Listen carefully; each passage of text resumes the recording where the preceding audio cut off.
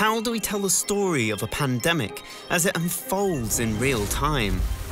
The simple answer is data. Within this sea of numbers are the patterns that tell us what might happen next and how we might intervene to rewrite the story in our favor.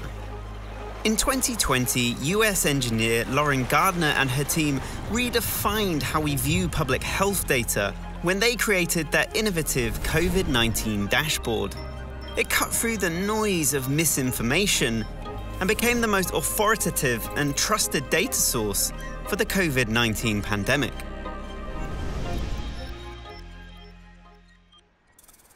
Gardner started out as a transport engineer before taking an interest in how people's behavior influences the spread of disease.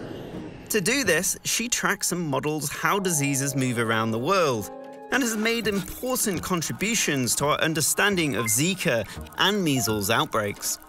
Early in 2020, one of her PhD students, Ensheng Dong, was concerned about a new respiratory virus in his home country, China.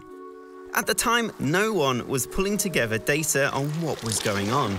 So they decided to fix that by collating information on case numbers and plotting them on a map. Within 24 hours, they had it up and running. And when she shared it to the public on Twitter, it went viral. As the pandemic exploded, the team worked around the clock to collect data and update their dashboard. At first, this was all done manually, but later they were able to automate it. And over time, the scope of the dashboard also evolved to include deaths and later vaccination numbers.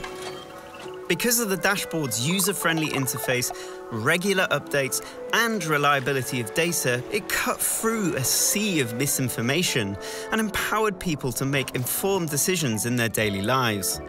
It also allowed the media to accurately report on the pandemic and modelers to generate forecasts that help governments design interventions and save lives. The dashboard set a new gold standard for public health data reporting and has changed how we tell the story of a global health crisis.